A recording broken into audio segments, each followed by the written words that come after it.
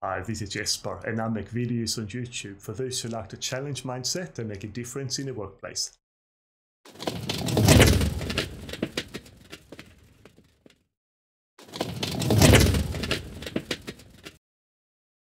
Data models define data and data relationships, and I previously made a video on data normalization, first, second, and third normal form. You can find the link above. But this only scratches the surface. There is another layer to data modeling, the data dark web, that introduces a multidimensional concept to data and relationships, and which allows us to do very different and very cool things with data. To explain, let's start with a typical structure, with the top, a middle, and a bottom layer all connected.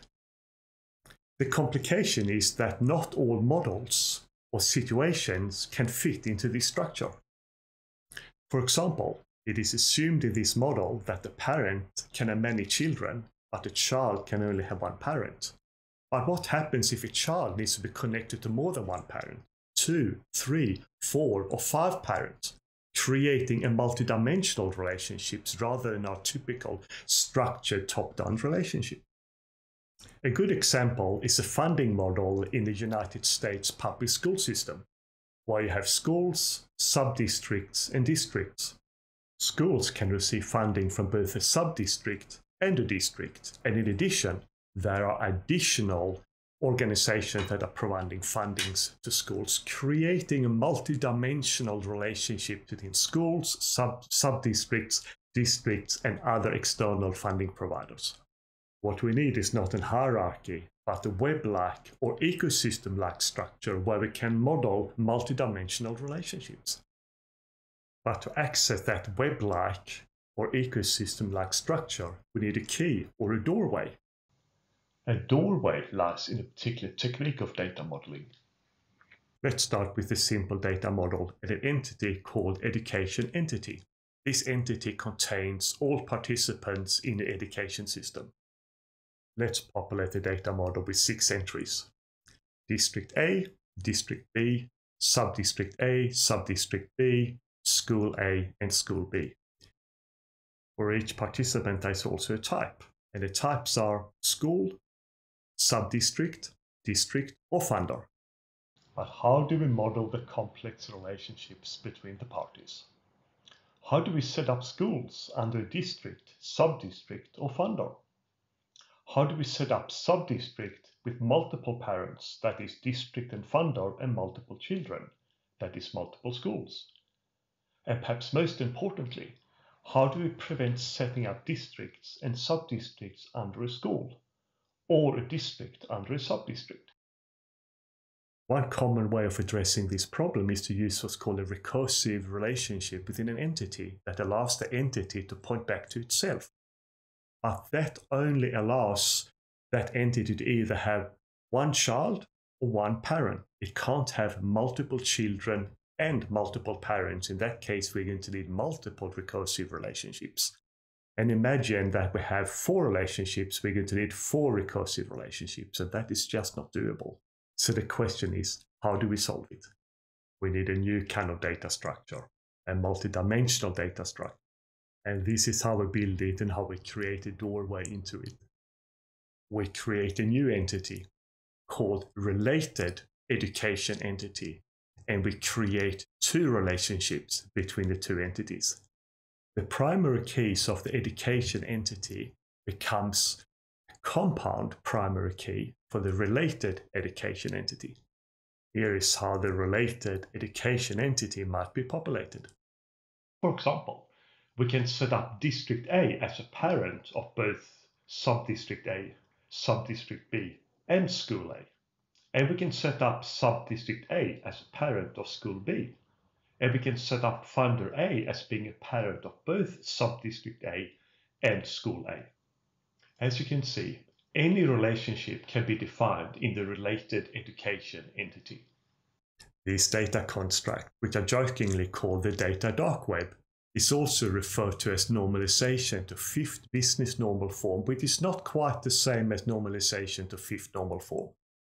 It was introduced by an Australian, Clive Finkelstein, and I put in a couple of links in the description of this video.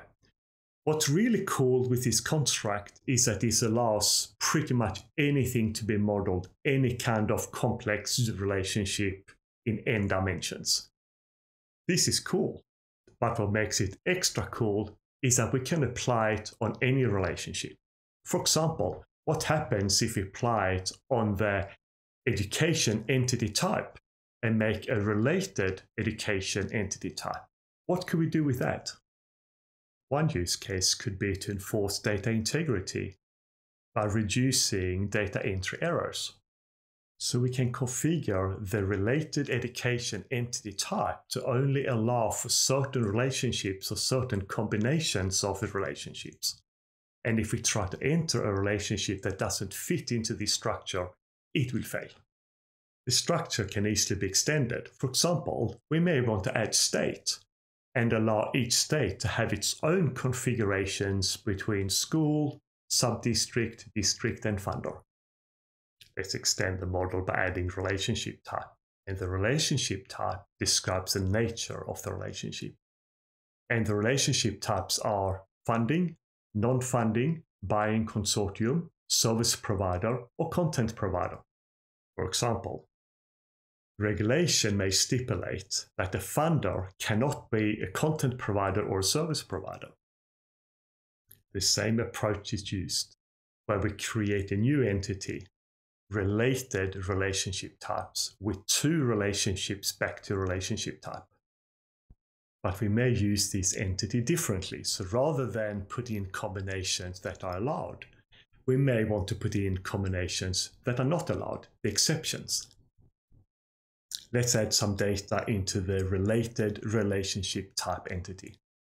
We connect funding with service provider and funding with content provider.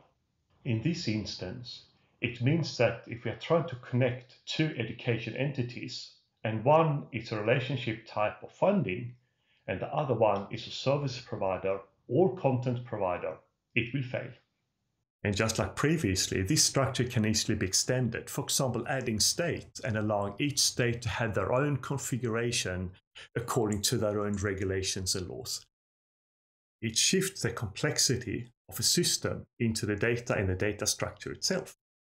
It's easy to imagine what would happen in the system when we are relying on data in this way and we're configuring in this way and something goes wrong. A lot could go wrong by just getting a little bit of data wrong. Let's put it all together. The data dark web, the fifth business normal form, allows for any number of connections or relationships to be made.